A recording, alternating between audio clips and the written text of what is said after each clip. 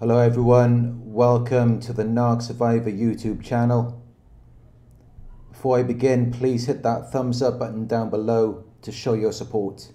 Thank you. The narcissist's strange sexual behaviour. If you have been involved with a narcissist, you're probably aware that their sexual behaviour is quite strange, to say the least. In the beginning, they're completely in favour of you.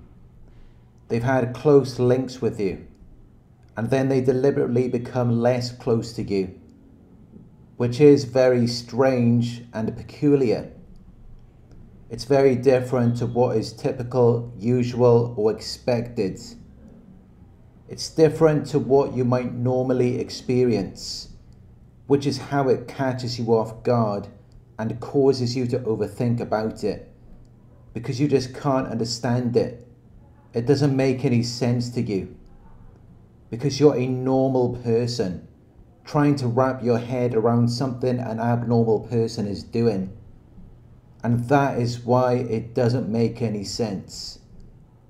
But I'm here to shed some light on this topic, because I can understand that it must be very confusing for you, especially after you've already had this intimate connection and experience with them in the beginning. And everything seemed to be going well. And then suddenly, it's as though it was all in your imagination, as though nothing really happened, because they're not like that anymore.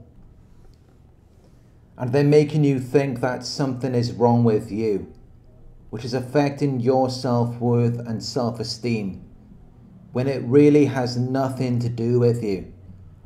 It's just that they have problems in developing emotional attachments, because in their childhood they didn't experience healthy attachments to their parents or caregivers due to neglect.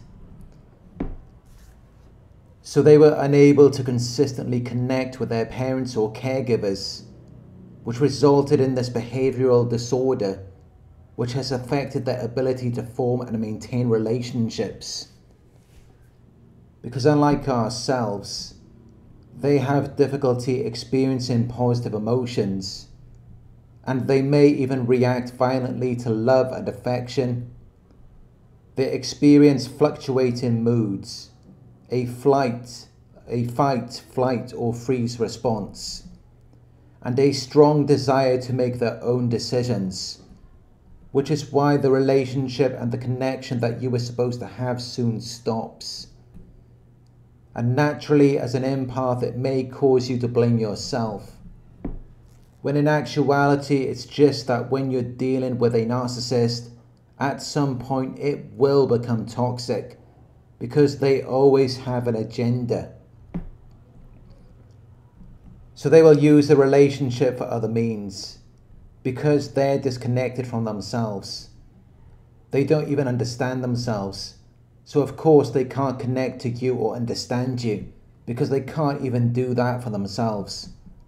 So instead they use intimacy as a means of gaining an advantage over you, which means that they will become very manipulative and controlling, and they will try to limit or restrict any intimate or sexual acts, or it will have to be on their terms, so that they can feel like they're in control, because they're very insecure. They've never experienced a secure attachment in their lives. So they've got to feel like they're in control. And that is why they seem to resemble the characteristics of a robot, to where they're very stiff and unemotional, as opposed to being energetic and enthusiastic. And that is when you begin to blame yourself, or you assume that they're no longer interested in you, or that they found someone else who they like more than you. So it causes you to ruminate, and you think about it again and again, because you just can't wrap your head around it. You don't understand what went wrong, when it's because your ideas and perspectives of the narcissist being sexually attracted to someone and enjoying sexual activities are actually inappropriate, irrelevant, and incorrect. Because narcissists are not sexually attracted to anyone, and they do not enjoy sex. Because sex is about giving someone else attention. It's about giving someone else power over yourself and your bodily reactions, which is something that narcissists are very uncomfortable with because they're very insecure. So they always have to be in control. The last thing they really want is to give a person power over their own body. And they also don't want to have to think about you or trying to please you, because they're only concerned about themselves. They don't care about your sexual pleasure. That does nothing for them. It doesn't make them feel anything. It means nothing. If anything, it actually makes them feel sick. They are repulsed by the idea of love, intimacy, and connection. And that is why they're so manipulative and controlling, because they don't want to be involved in that. They don't want to connect. They don't want to do anything for you. They don't want to bond with you, because they have an attachment disorder. They're incapable of doing that. And that is why it all seems so strange and peculiar. Because what you're anticipating and expecting is normal. It's supposed to happen. It's how you're meant to connect and grow in a relationship. And they don't want you to suspect that anything is wrong.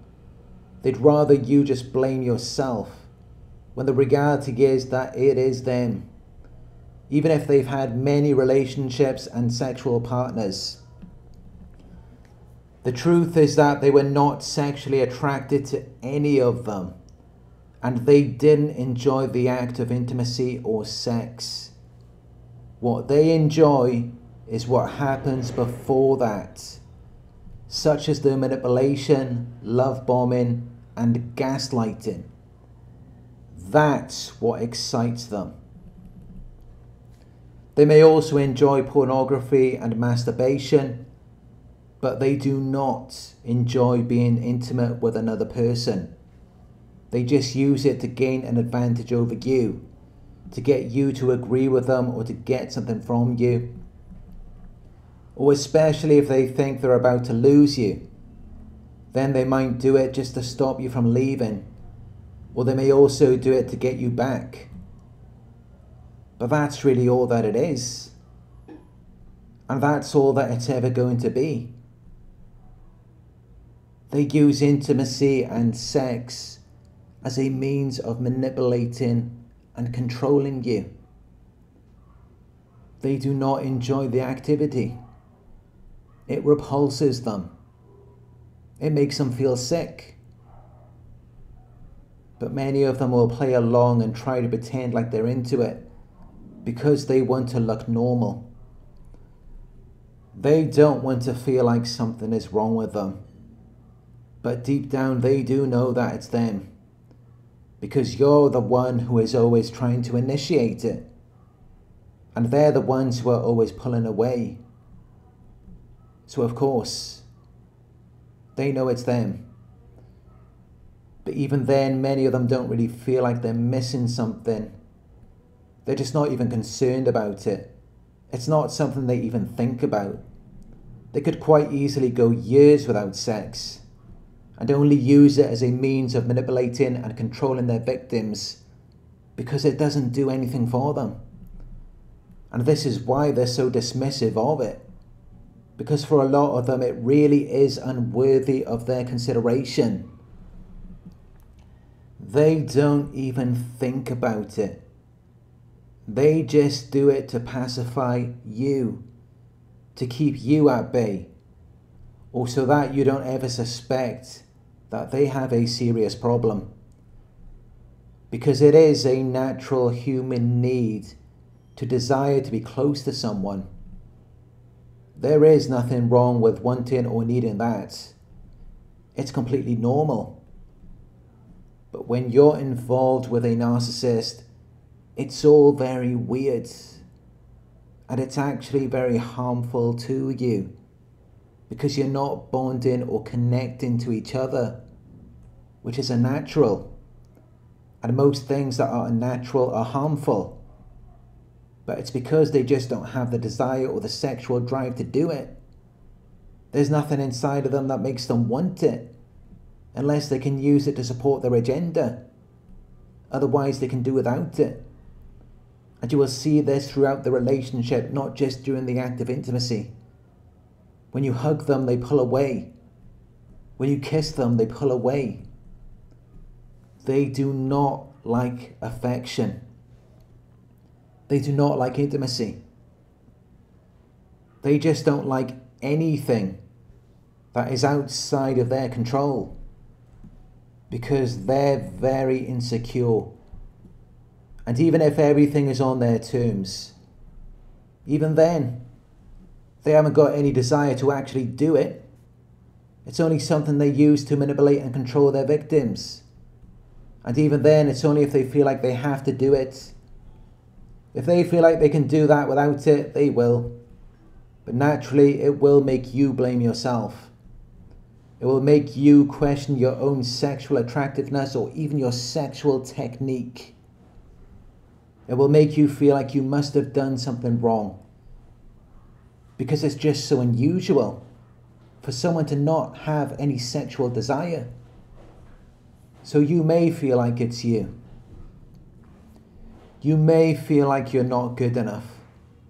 You may feel like you're the problem, when really it is the narcissist. They don't know what love is. They're disconnected from themselves. So how could they ever connect to you or anyone else? How could they ever be vulnerable? How could they ever show you their emotions? They could never do that, because they see that as a weakness, when really being vulnerable takes strength and courage. But this is just how they were raised to see it, that love is a weakness, and it opens you up to being used and exploited. To them, there is no such thing as intimacy or connection. People can only use or be used. They can't connect, because they never saw a vision of love in their childhood.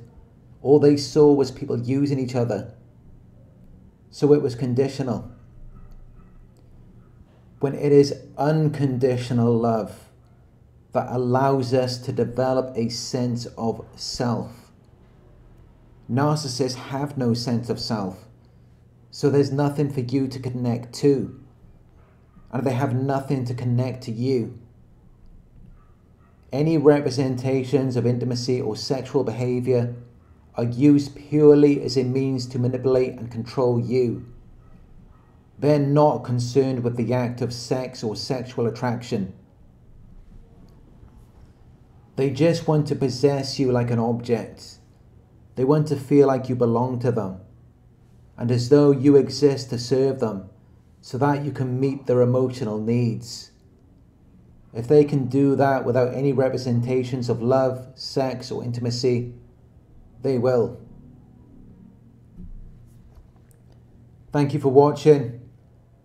If you found this video helpful, please give it a thumbs up. Share your thoughts in the comment section. Hit the subscribe button to receive the notifications. If you would like to support the channel, you can donate at paypal.me/Narc Survivor. You can book a one-on-one with me on my website. It's narcsurvivor.co.uk. Thank you for watching, and I'll talk to you soon.